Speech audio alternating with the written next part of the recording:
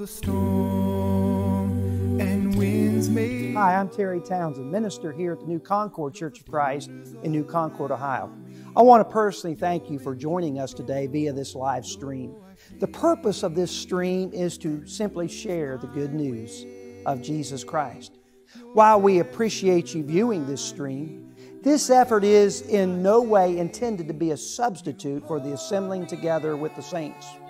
We recognize, however, that there are circumstances that arise that might prevent someone from attending church service. And for this reason, we provide a means whereby people like you can hear the gospel preached. We hope you enjoy today's message from God's Word. Please feel free to share this stream. If you're ever in the New Concord, Ohio area, we'd love for you to drop by and visit with us. We meet every Sunday morning beginning at 9:15 a.m. for Bible class, again at 10 a.m. for worship, and again 6 p.m. for our evening worship. See you soon. You hold me in your mighty arms, forever safe from harm.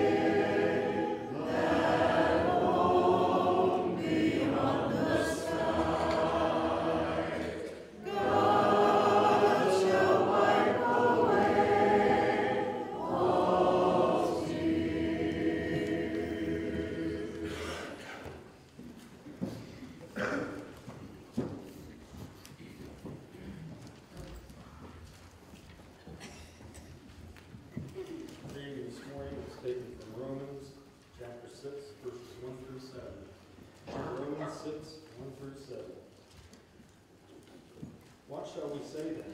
Shall we continue in sin that grace may abound? Certainly not. How shall we who died to sin live any longer in it? For do you not know that as many of us as were baptized into Christ Jesus were baptized into his death? Therefore we were buried with him through baptism into death, that just as Christ was raised from the dead by the glory of the Father, even so we also shall walk in the newness of life. For if we have been united together in the likeness of his death, certainly we also shall be in the likeness of his resurrection. Knowing this, that our old man was crucified with him, that the body of sin might be done away with, we should no longer be slaves of sin. For he who has died has been freed from sin.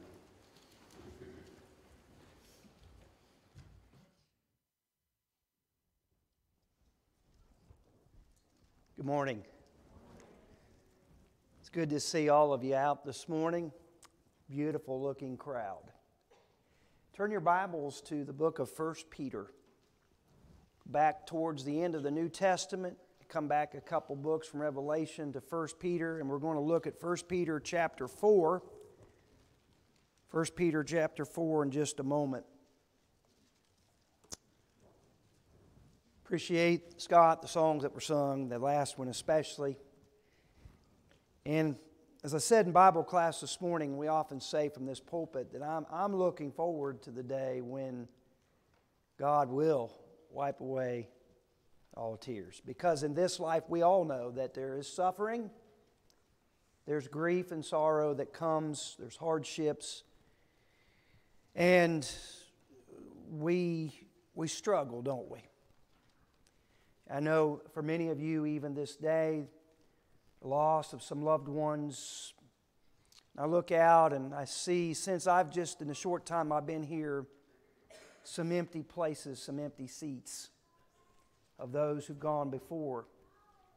And our hearts are saddened because of that, but I realize and recognize, and I take comfort in scriptures like where John says, "Blessed are those who die in the Lord from henceforth, yea, saith the Spirit, that they might rest from their labors, and their works do follow them." I take comfort in that. But I understand that, that in life, as long as we're here, we're going to have tears. We're going to cry. We're going to have problems. And I think Peter is addressing that here in this great book. It's in 1 Peter chapter 4, we're going to look at the first 11, 12, 13 verses this morning. And Peter, throughout the first epistle, he's dealing with suffering, Christians who suffer. I believe it was C.S. Lewis who was asked the question, why do the righteous suffer? And we ask that sometimes, don't we, ourselves?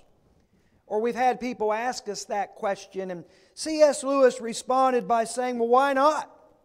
They're the only people on earth that can deal with it or handle it. And that may come across as or seen as being arrogant. I don't see it that way. I think he's absolutely right. And I think that's what Peter was trying to say in this first epistle. That you're going to suffer, the righteous will suffer, but you know what? We can deal with it. We can handle it. We, instead of being victims, can be victors. Instead of going through life with no hope, we have hope. And Peter is addressing that here. If you have your Bibles open, let's put up on the board. I want to read from the English Standard Version today. I like the way it reads.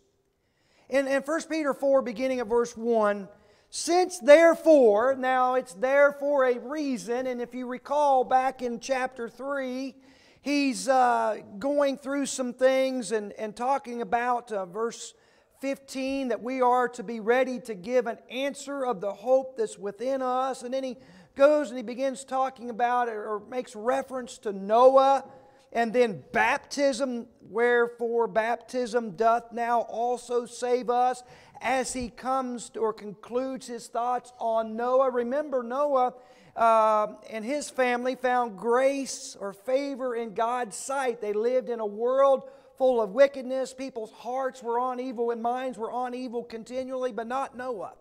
There was something different about this fella, and the waters of the flood, back there in Genesis chapter 6, that Peter alludes to, served as a line of demarcation between the old life and now the new. And Noah had come through those waters, and now a new life. The sinful world was destroyed. And that's what baptism does. It destroys that and it rids us of the sin that's in our life. That old man of sin, Romans 6, that Brad just read for us a moment ago, is put to death, and we're raised up new creatures in Christ. And then he goes on and talks about the suffering of Christ.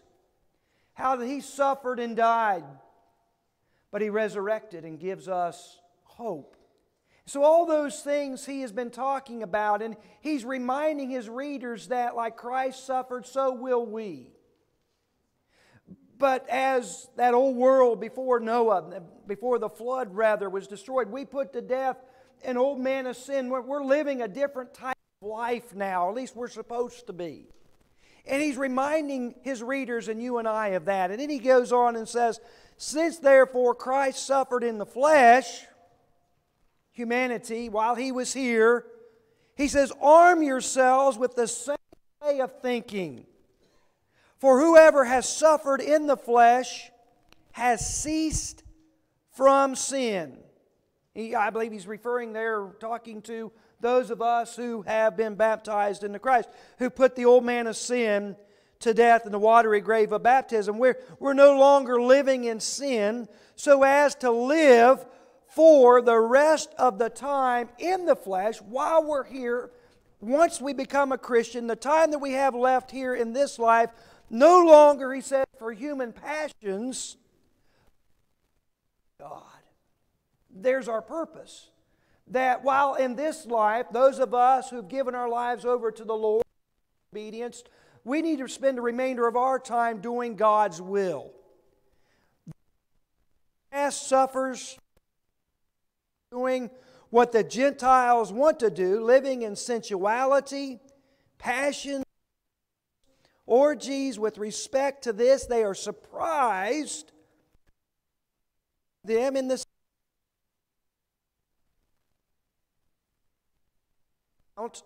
to him who is ready to judge the living and the dead. For this is why the gospel was preached even to those who are dead, those who have passed on in the flesh the way people are, they might live in the Spirit the way God does. Now, get into verses 7 through 11, but before we hone in on that, I want to go back to these first few verses. Because he talks about arm yourselves. That is to protect or to furnish or to equip yourselves.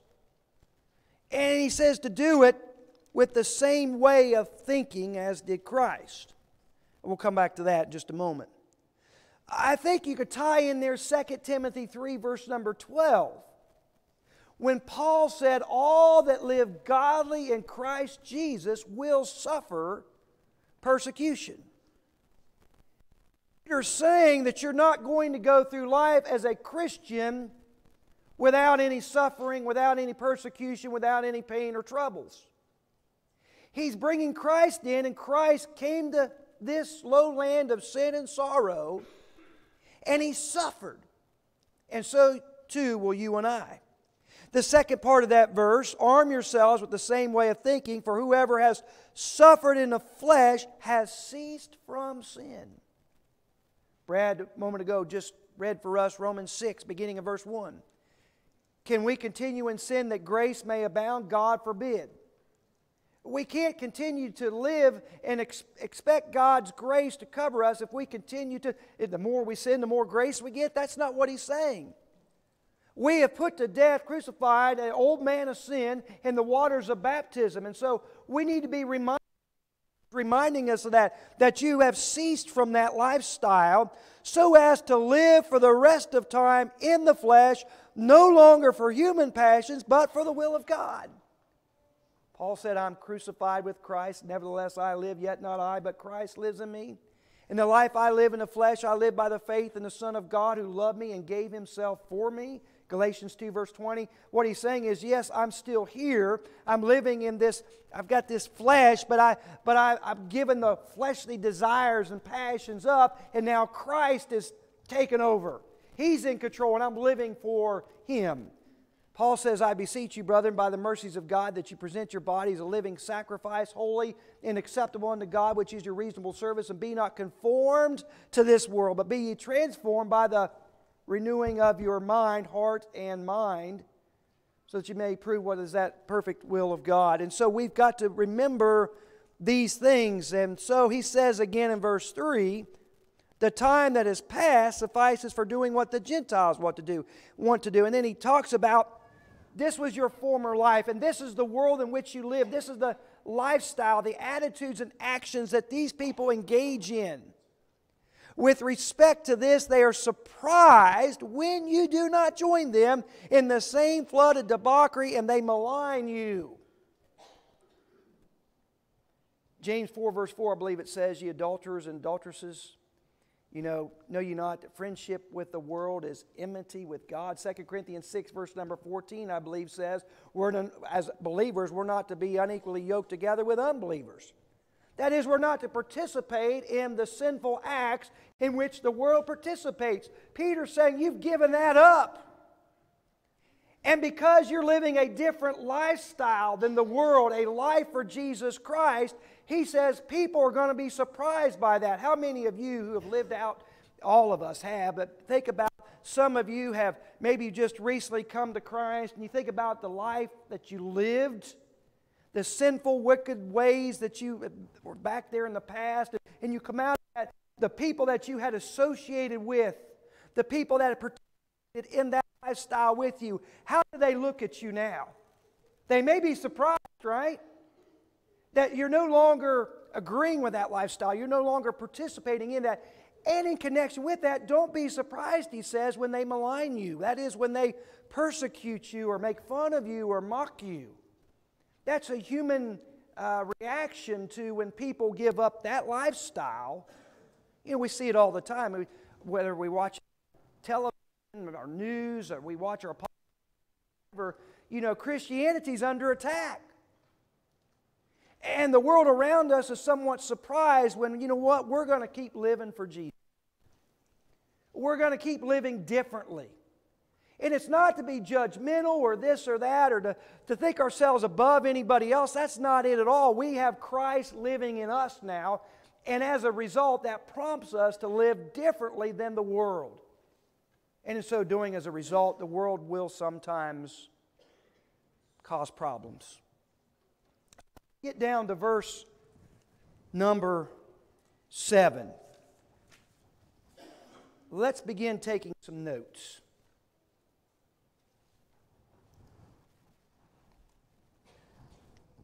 I'm smiling at Bryce because he fixed me up with a new PowerPoint, a newer version. And so probably for the next few weeks, you're going to see some fonts that you've never seen before. But I just think they're cool. All right, can you read that? Think soberly. Think soberly. If you can't read it, blame Bryce. He's the one that set me up. Notice verse 7. The end of all things is at hand. Therefore be self-controlled and sober-minded for the sake of your prayers. Now, the end of all things is at hand. Now, what does that mean? Well, let's remember, in any book that we study, book of the Bible, we need to understand, okay, who was it originally written to and why? And what's it mean to us? Again, 1 Peter was written to Christians of the first century. And they were suffering. They were being persecuted because of their faith in Christ Jesus. But not only that, he's going to tell them that if you think it's bad now, guess what? It's going to get worse. The book of 1 Peter was written sometime before 70 A.D., the destruction of Jerusalem. Most scholars believe it was written in the early 60s to between 60 and 65 A.D. So he's writing to Christians who've come out of the world, both Jew and Gentile. Gentiles given up pagan deities and idolatry and everything that was associated with that. Jews had given up and had left Judaism and had given those things up, and now they're following Jesus Christ. They're in the system, the faith. And they're going to be persecuted because of this. But not only that, he's saying it's going to intensify because the time is at hand. And I believe what he's saying, or the end of all things is at hand, I believe he's saying here, it's not the end of the world, the second coming of Christ, but rather to the first century Christians that he was writing to, the Rome was going to destroy the city of Jerusalem. Titus was going to come, going to surround the city, and Jesus had predicted this, or he prophesied about this, if you will, in Matthew chapter 24. And God's people were to look for those things when they came, and they were to flee. So many of them are going, he said, you're suffering now, but the end of all things is at hand. I think an end of, if you will, Judaism altogether. But many of them are going to have to leave their homes. They're going to have to go places where they've never been because of persecution. I think that's what he's saying here. Therefore, because of this, you need to be self-controlled and sober-minded for the sake of your prayers. We need to think soberly. The Lord's thoughts, His focus, His purpose was on doing God's will. Remember in John 9 verse 4, He said, I must be about my Father's business. And His business was to die on Calvary, to seek and to save the lost, Luke 19 verse 10. And as that day neared, as His day of crucifixion neared, think about it, His mind, His heart, His thoughts, His mental faculties were under control, weren't they? Remember in Luke 22 verse 42, as He prayed to God, not my will, but thine be done. He knows he's already suffering, but He's going to suffer even more. He's going to die a cruel death on Calvary. And Peter admonished his readers to arm themselves with that same mindset, verse 1. Because the end, like Christ's, was at hand, verse 7. Again, Peter was writing just a few short years before the destruction of Jerusalem, the destruction of this city and its temple, which embodied Judaism, and to the non-discerning eye of a heathen, also Christianity would unleash a severe persecution against the people of God. So in light of this serious persecution, Christians would need to have their wits about them. All those who were true to Christ would have nothing to fear if they were mentally and spiritually prepared. And so to be of a sound mind is to be ruled by one's mind that is self-controlled and temperate. Do you remember the words of Paul in 1 Corinthians chapter 9, beginning at verse 24?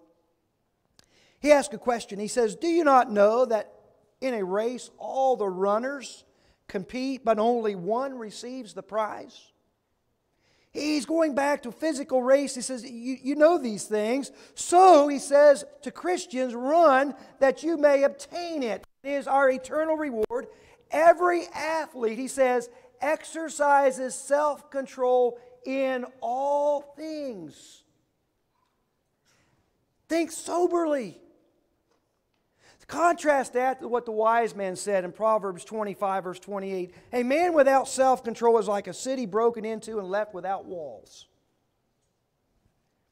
Their sobriety was to be unto prayer, in order that they might be in a state of mind which was conducive to prayer life.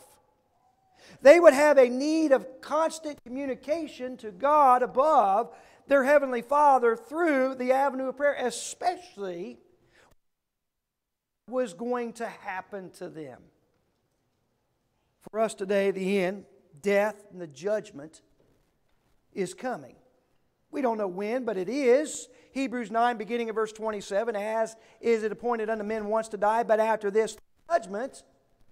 2 Corinthians 5, beginning of verse 10, talks about we'll stand before God in judgment. That time is coming.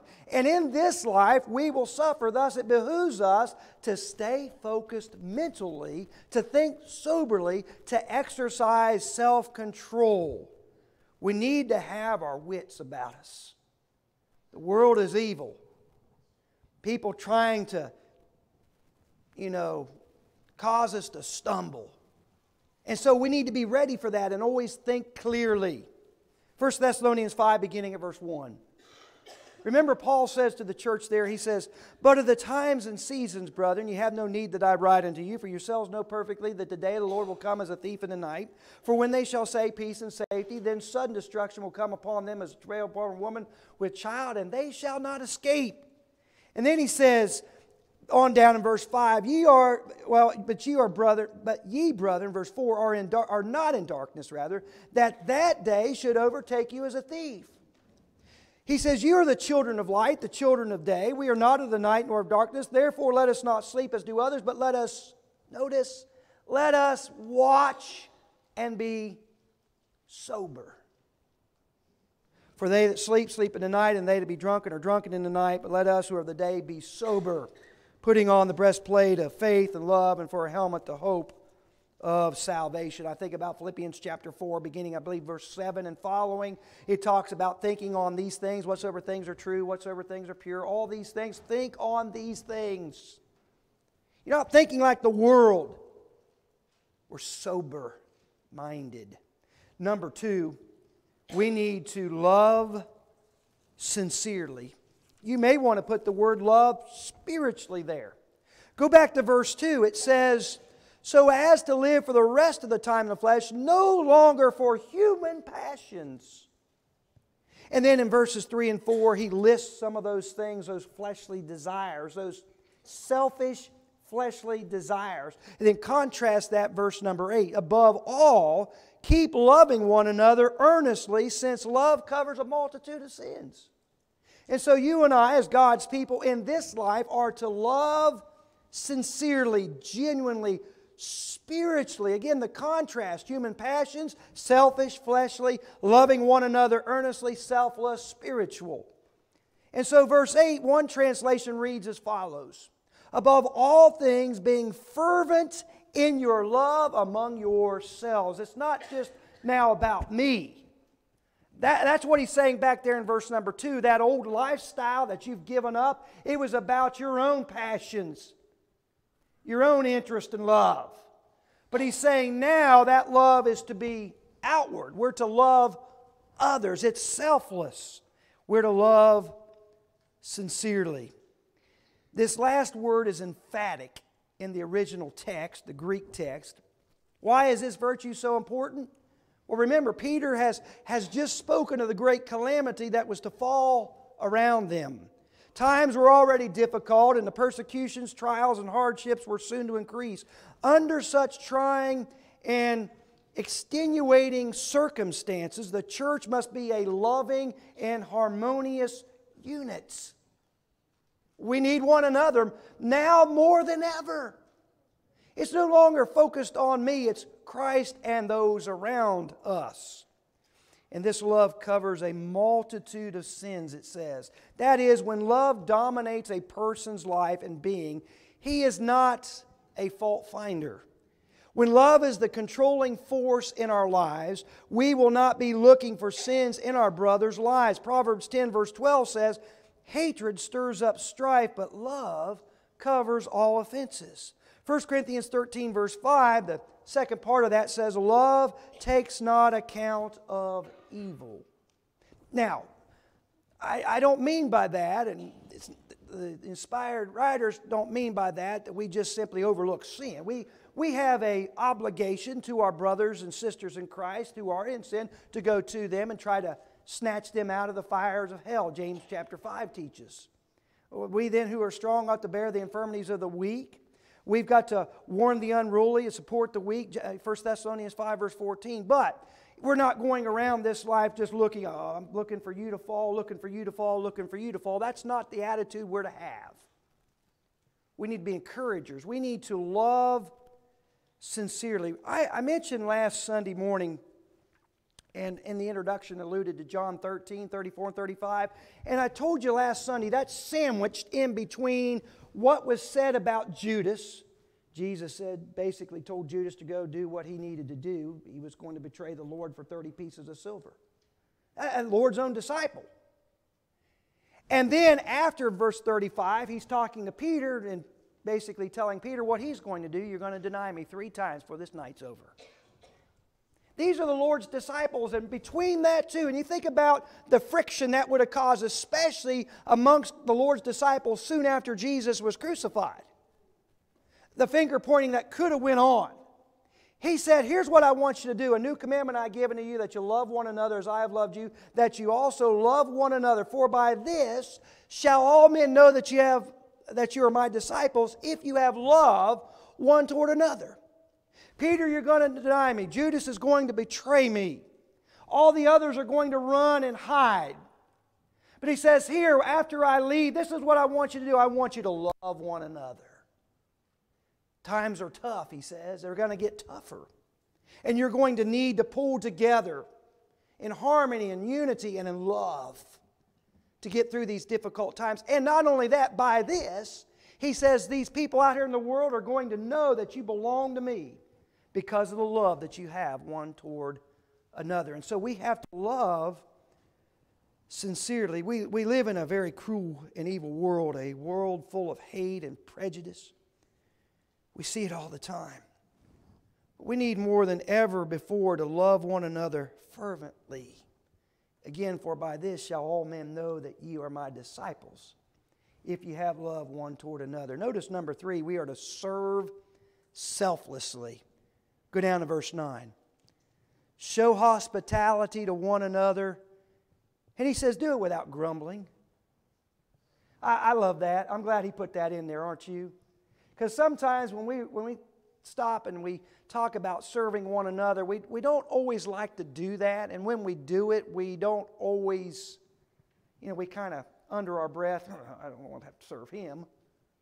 He's saying, put that away. He says, I want you to serve one another selflessly, and I want you to do it without grumbling. Serve selflessly. Peter admonishes his readers to unselfishly give of time and substance to help those that were in want as a result of persecution. Remember what was going to happen. Many of them were going to be homeless. Many of them imprisoned. And he's saying in this time of suffering and persecution, God's people are to serve one another selflessly. They were to gladly offer the hospitality of their homes to Christians deprived of home and livelihood by the persecutors, remembering that they are but stewards of God's gracious gifts. Verse 9 and 10. What we have, God has given us. We've been entrusted with these things that belong to Him. And we're to use them to His glory, to encourage, to do good, to help our fellow man. That's what he's saying here. They were to be kind to others outside their immediate household. The Bible says in Galatians 6, beginning at verse number 9, let us not be weary in well-doing, for in due season we shall reap if we faint not. As we have therefore opportunity, let us do good unto all men, especially unto them who are the household of faith. Hebrews 13, beginning at verse number 1, the Hebrew writer says, let brotherly love continue. It's not something that stops after once or twice. He says, I want you to let that continue. You keep on loving. And then he says, be not forgetful to entertain strangers, for thereby some have entertained angels unawares. Remember them that are in bonds, as bound with them, and them which suffer adversity, as being yourselves also in the body. In the first century, Christians, again, were being persecuted. Many of them slain, put to death, but many of them thrown into prison. The prison systems were not like we have today. Scott and Jeff and others work for the prison system, and there's many, yes, they've been deprived of their freedoms, many of their freedoms, because of wrongdoings. Remember, Christians in the first century, as well as Christians today, suffer many times not for any wrongdoing of their own, but because of evilness of the world around them. And so in the first century, they didn't have all the luxuries that we have in prisons today. And so some of these people that were thrown in prison had to be taken care of. And it was God's people, Christians' responsibility to see to it that they took. And the Hebrew writer is saying, remember, because it could be you in that situation. And so you want to do to them, as Matthew 7 verse 12, as you would want to be done as well. And so we need to remember that. What better way to arm ourselves against the forces of evil than to love and to serve one another selflessly? I can't think of anything better to do. To help our thinking soberly, to keep our minds off or become victims to suffering, to keep us from doing that than serving other people. It's so simple. I've told you all, when I'm having a bad day and depressed and things aren't going well for me, I could sit and dwell on that. It's only going to make matters worse, right? Or I can do something positive, and I choose many times to do the positive. And so I'll leave whatever it is I'm doing because I'm stuck here, or I can't figure this out, and I'll go do something good for somebody else. You know what happens? I feel a whole lot better for having done it. It gets my mind off the suffering or off the problems I'm facing, and it makes me realize I've got some good qualities about me. Not to pat myself on the back, makes me feel good. I go from a worthless state to feeling pretty valuable. But not only that, I find out there are people out there a lot worse off than me. And there's always somebody worse off than us. We need to serve selflessly. And then finally, we need to speak scripturally. Verse 6, it says, "For this is why the gospel is preached even to those who are dead, that though judged in the flesh the way people are, they might live in the spirit the way God does." Go down to verse number 11. "Whoever speaks is one who speaks oracles of God. Whoever serves is one who serves by that in everything, or rather serves by the strength that God supplies, in order that in everything God may be glorified through Jesus Christ." We need to speak scripturally. The purpose for preaching the gospel was and is to show sinful men a better way of life, the means by which they can be saved. For the preaching of the cross is to them that perish its foolishness, but unto us which are being saved it is the power of God. 1 Corinthians 1 verse 18. "I'm not ashamed of the gospel of Christ, for it is the power of God unto salvation to everyone that believeth, to the Jew first, and also to the Greek." Romans 1, verse number 16. And so to help arm or to protect ourselves and others against the onslaught of the world, we must speak scripturally. That is, the message of God. "Preach the word, be instant in season, out of season, reprove, rebuke, and exhort with all long suffering and doctrine." 2 Timothy 4, verse number 2. And so we've got to guard our mouths, our tongues. James chapter 3, beginning at verse number 1. "Our speech as well as our conduct must be wholesome, it must be holy, it must be pure. Let no corrupt communication proceed out of your mouth, but that which is good for the use of edification," or edifying, "that it may minister grace unto the hearers." Remember what Paul said in Colossians 4. He asked for prayers on his behalf and proclaiming the gospel to give him utterance. He says in verse 5 of Colossians 4, "Conduct yourselves wisely toward outsiders, making the best use of the time. Let your speech be always with grace, seasoned with salt, so that you may know how you ought to answer each person." Go back to chapter 3 of 1 Peter, verse 15.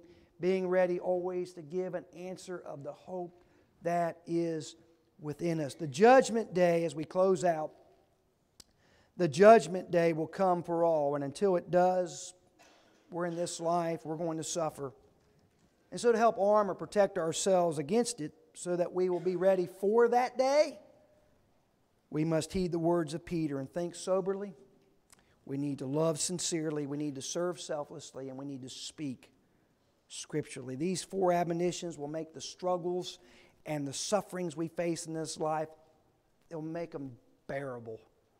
They'll make them bearable.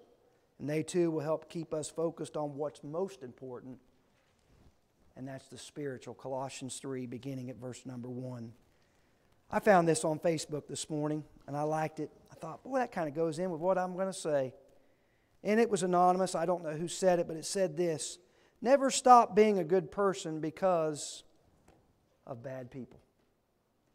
Keep doing good." This morning, as I look out over this audience, I know there are some here that have never put Christ on in baptism. Today's that day. You don't want to delay in that. You want to do it now. The best life one can live in this life is the Christian life. We experience the abundant life in Jesus, John 10, verse number 10. Why would you want to live any other life? Yes, we're going to suffer. Yes, there's things we must give up. But it's still the greatest life we could live. And we live in this life and suffer, but we have hope. Those outside the fold of safety today have no hope. Hope can only be given and granted to those who are in Christ. And so this morning, if we can assist you in your obedience to the gospel, or as a Christian you've erred from the faith, maybe you've allowed suffering to get you down. We can pray with you or pray for you. We stand ready to assist you. Will you come now together? We stand as we sing.